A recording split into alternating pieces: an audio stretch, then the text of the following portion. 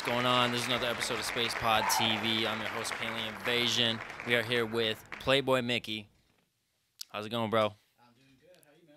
Good, good. Hold on, we don't got no fucking... Yeah, let's say. No headphone levels in here. Here, give me... Talk again. Yo. Is your mic on? I don't think so. Maybe. There we go. You're probably like, this is what a podcast sounds like? All right, I was guess. like, wait a second.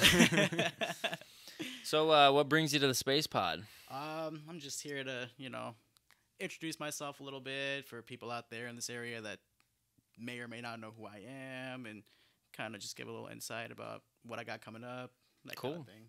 So, what kind of music do you do? That's a great question. I do a lot, actually. I've gone from, I started out mainly like just straight hip hop. Mm-hmm. And then lately I've been kind of experimenting with like a little more pop, even like Latin and reggaeton. So you'd say you're like an experimental type artist? Definitely. Yeah, okay. Definitely. Cool. Right. So now what would you say would be like some of your inspirations as far as like when you make your songs and stuff like that?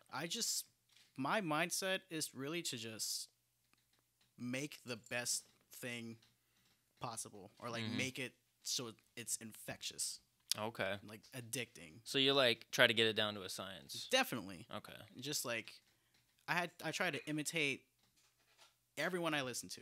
Mm-hmm. And I know people will say like, oh, you should find your own style, you should try not to be like someone else, yada yada. Like, well, you kind of have to. It's kind of a give and take, like any artist, I guarantee, is drawing some kind of inspiration from some other artist, whether they want to admit it or not, Yeah, and it's just, I've always been a very passionate person, and I think it shows into not just my music and my performances too when I'm on stage, and pretty much anything I do. I never do anything like 50% or less than that. So do you have like all original compositions? Like, are you making your own beats or? I don't make my own beats, however, like all the vocals that you hear in my music, that's all me. Okay.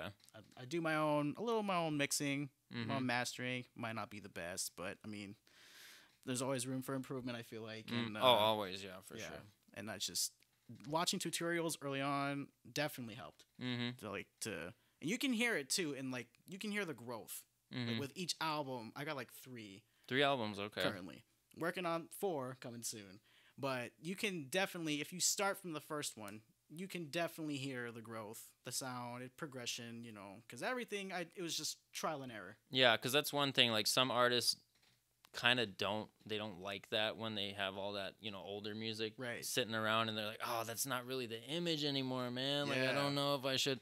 Honestly, I've felt like that too. Like, I got some old ass shit that I'm like, why the fuck why is this on distribution? Like, fucking pull this shit. Or like when like my homies will be playing it in the car and I'll just hear something like, oh man, I should have did this with that. Or like, I should have focused a little more on like, I should have put more reverb on this verse. Yeah. And it's just like little things like that. That's the nice thing about like being an artist. Like, you can release this song, and down the road, you'll probably realize, like, oh, I could have done that differently, or I could have done this differently. And I was like, well, my next release, I'll just make sure to, like, take that information with me to the next song and, do it even better. Yeah. The nice thing about this industry is, like, it's unlimited. Right. Like, there's no limit to how many songs you can drop within a certain time period unless you're signed, Yeah. And that's crazy thing, too. Like, lately, I've been kind of on a hiatus. My last project was probably about 2 years ago. Okay. But I haven't been quiet with the singles, however. I think I've had like 3 or 4 within the past year or so. Okay. Kind of trying to build up a little bit momentum towards when I decide to release this album. So you said it's your 3rd album? It's, well, 4th. 4th album? Will be my 4th, okay. Yes. Because my last one was, I think it was in 2021. Okay. Melancholy Avenue. Okay, Yeah. So now for the viewers, Yeah. who would you say that you sound like? Who could they look up and they'd be like, oh, that's like a similar sound? I've gotten comparisons to, I think one of my homies told me, he said I sound like Kendrick.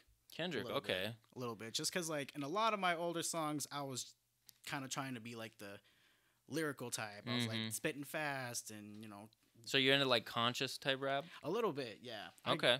Like rappers that like they had bars and punchlines. That's kind of what I grew up on. But then now I think with this album that I got coming up, it's just me trying to kind of shift the focus, trying to show them that hey, I can do this too.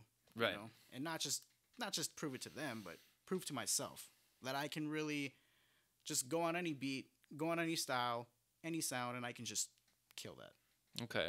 So now this new album is going to be more of like a totally different style, you would say? Totally different. Okay. Than any of my other projects. I think my last one was like more like rap heavy, kind of like mellow vibes a little bit. This one's more of like a pop mainstream kind of sound, like even like reggaeton. Okay. A little heavy on that. So you're trying to make like some radio hits, or what's the goal here? Yeah, the radio hits. I guess you could say that, or they could be, like TikTok friendly. Something marketable. Yeah, marketable, definitely. Honestly, I feel like after a certain point, if you're not making music that can be marketed and, relatable to some extent, like obviously you should still have that creative individuality to it. Yeah. But at the same time, like, you could make a track, throw it on distribution, leave it alone, and you'll still get checks every month. Oh, yeah. That's just from it being there. Right. So like what happens if you make like one that's really relatable and viral material? Right. Now you're collecting like big checks every month, and sometimes you don't even have to push that shit. You just make sure it's on all the platforms it needs to be on, and because like you can get paid through YouTube views. Oh yeah. You can get paid through Spotify views, or not Spotify streams. You can get paid through TikTok views. Yeah. If you have it set up right. Right. So yeah, it's crazy. Yeah.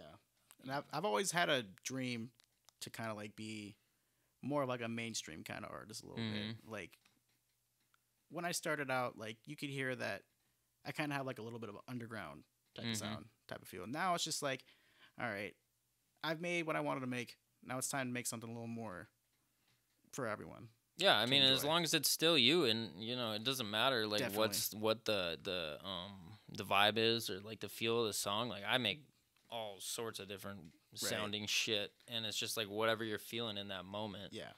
Because there's a lot of artists that like stick to a specific sound. Yeah. And they're like, oh man, I can't go out of my this is my vibe, like take it or leave it kind of thing. It's like, yeah, but are you growing? Yeah. And then this I've always been kind of like in my own comfort zone. And I think with this upcoming project, and I think this should help get me out of it a little bit. Yeah. So like how long have you been making music now for? I think my first song I put out was probably I'd say 2017, 2018. That was my first song. And I think my first album came out probably right around that time, I think. So about, I'd say 5 years maybe. 5 or 6? Yeah, 5 or 6. Okay. You have any cool music videos out or anything? No videos yet, but that will change. Oh shit! We got plenty of people that can do video work around here. I've been wanting to link up with not just the photographers and all that, but like even some of these artists. Like I've met I got J-Mac, Daz, TJT. I met a lot of these guys. I got songs with a couple of them, but I've been really just wanting to kind of branch out and make some more music with them too. Because like I've gotten requests from like other people, like some guy I met, he lives in the cities. I got a song with him on my last album, and then it's just some guy from Russia hit me up too. Oh, gotta love that. Yeah. And the song itself is just weird because it's like all up in Russian up until you get to my verse, and that's just me spitting the most savage bars that I could spit possible. But it's just overall it was a good thing. I did a couple collaborations with people in Germany. Really? Like what is it? Amsterdam. Shout outs to Baza Beats. Ooh. I did a song with Junior Neff. He just got locked up apparently. Oh wow. They had like a big going away party for him in the UK, so that was kind of cool. Ooh. But sucks that he got free my boy Junior Neff. Yeah. But I I think it's really important to, like, you know, branch out and be open to new ideas, because you never know. Like, you could make that song with that, you know, international person, and it could just blow the fuck up in their country, and now you're getting paid through, you know, royalties and all that shit. So never be afraid to, like, go out of your element a little bit, because you never know where it's going to take you. For sure. So do they have do the viewers have anything to look forward to besides that new album coming out? I think that's really all I've had now. Okay. For the album. Just the album so far, and you know, I've been out and about. I've done a few shows here within the past couple years, so you know, you see me, catch me there, you know, tearing it up. Playboi Mickey. Yes, sir. All right, cool. All right, so we got to cut it, but in closing, anything you want to say to the viewers? You got 5 more minutes. 5 more minutes? Oh, you got anything else you want to? I don't think so, no. That's why I'm like, you know, hey, I'm just feeling the vibe. Like, unless you got another good question I can probably answer. Yeah. By the way, this episode has been brought to you by KGE Lifestyles Group. They are in charge of all of our video production for SpacePod TV. So go check them out. KGELifestyles.com. Yes, sir. All right, yo. Thank you so much for coming on the show. Of course. I appreciate you. Playboi Mickey in the building, y'all. For having me. And that being said, we out. MPMA coming soon. Hey, let's go. Peace. That was the wrong one. There we go. Peace.